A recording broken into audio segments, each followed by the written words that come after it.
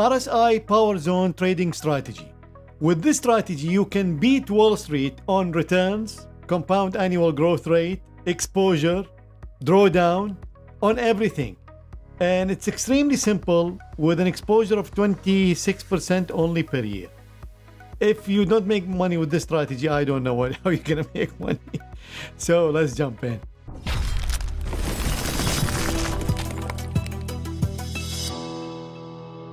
Hello everyone, my name is Ali Casey and you're watching Stat Oasis channel, where we discuss investing, algorithmic trading, finance, and everything else in between.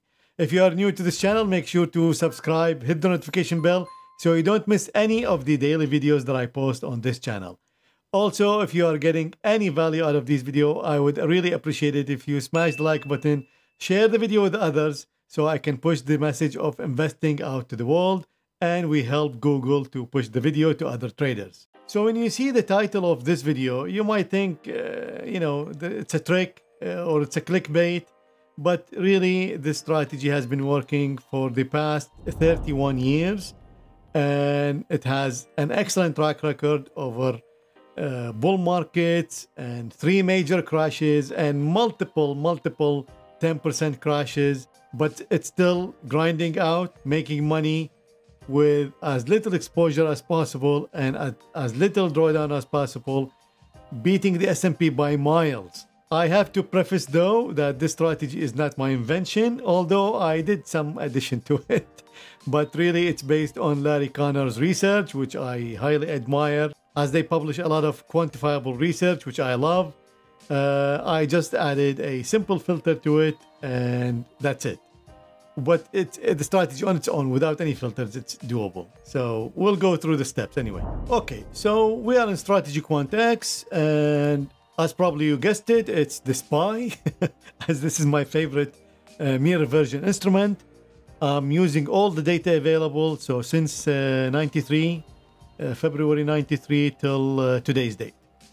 And the money management, we're using stock size by price, meaning we'll use the whole account per trade because we have very few trades and we want to maximize our returns. So this is the original strategy of the power zone from Connor's research, and if we run a full backtest, it's beautiful. It's been making money since forever. So this is since 93. So since 93 we have 2001 a loss, and then 2018, 19, and 20. So these are so 2001 major crash, 2008 it's a major crash, but we made money, and then of course March, which is the COVID, also we lost money. All in all though, it's still very profitable. It's making more than the S&P 500 returns over the same period, which is around 6%. So this one makes 8.49%, and the drawdown is 33% compared to more than 50% on the S&P 500.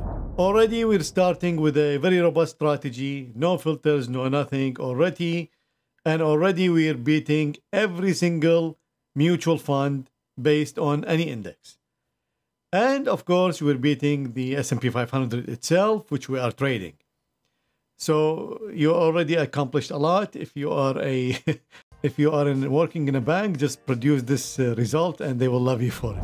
Also, just to let you know that these are not optimized results. For example, I can make this 25. So 253 trades, 339. Still very profitable, very acceptable drawdown. Everything is good. And we can go on the opposite side, which is 35. It's even better, much better. So you can see I didn't pick, it's not the peak. And the changes I did, it's not small changes. The 5 on 30, that's 16% change, also on 25. So that's a huge change for the strategy to be better at 35 and still very profitable at 25. That's extremely robust. Also, we can change the exit. So this is 55. And if we go 45, still very profitable. It's even better drawdown. And let's go 65. Again, very profitable. And of course, everything else in between will be profitable, like 60.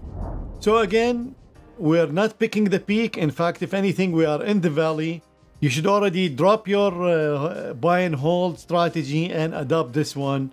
But of course, we can always add a little bit to the strategy and make it much better. And of course, I'm going to show you how. So here we are back at the original strategy. And the first thing we are going to do is, probably you know this already, I already use RSI2 in most of my strategies. So what happens if we change this to 2? And of course, it's also a test of robustness, as now I'm changing the look back period 50%. It's much better, a lot better actually. And what if I go the other side? Again, very profitable.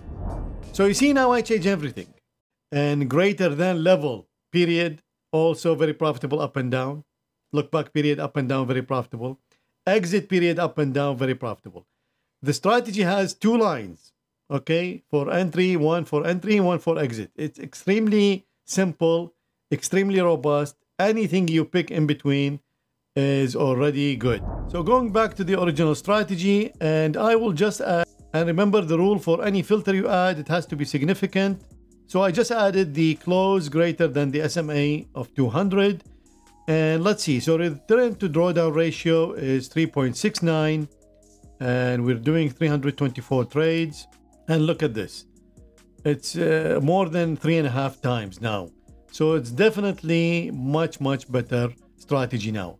Yes, we are making less money, but don't worry about this. We can always increase this with position sizing, but this is what we care about. Also, just to prove that this is not an optimized version, I can do 100.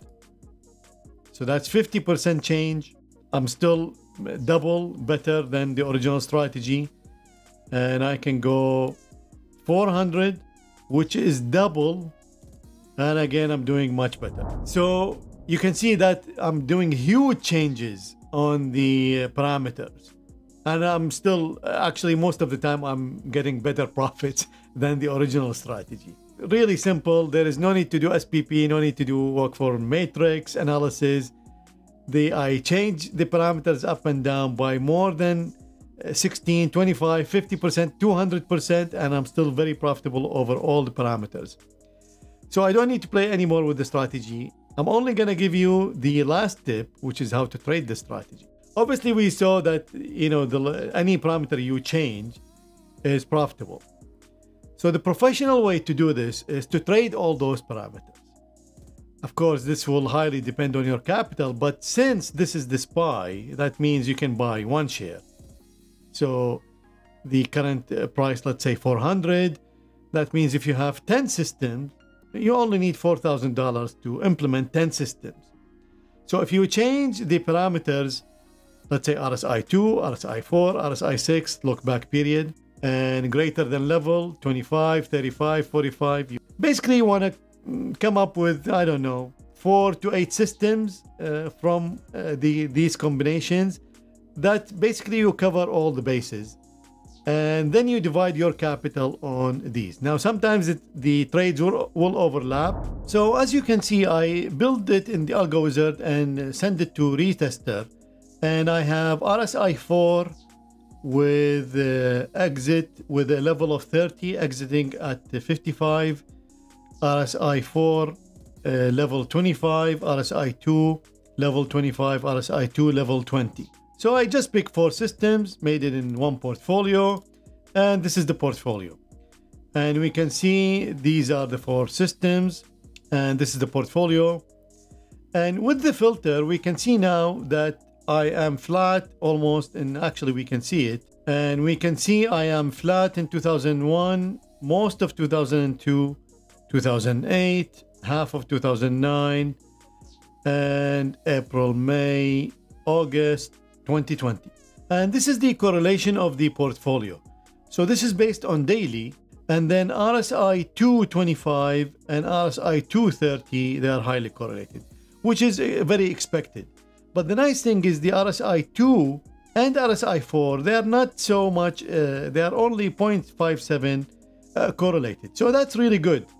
That means, yes, I do have overlapping trades, of course, you can see. but it's not, I mean, it's very doable. And instead of increasing my trade size on one system, I can split it over. Now, of course, like I mentioned, you can do this on 8 systems, 10 systems.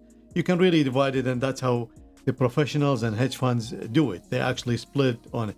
And the nice thing, like I mentioned, because it's an ETF, so you can really split it just one. You can buy one share and sell one share. Really easy. And when we look at the drawdown, this is the open drawdown. So that means while I'm holding the account, while I'm holding the trade, what's my drawdown? So that you can see this is the maximum, 13% in 94, another 13% in 2011, and lately in March I am only around 8%. Also very important is my exposure. So my exposure is about 27%. That means my annualized returns based on this exposure is about 46%, which is huge.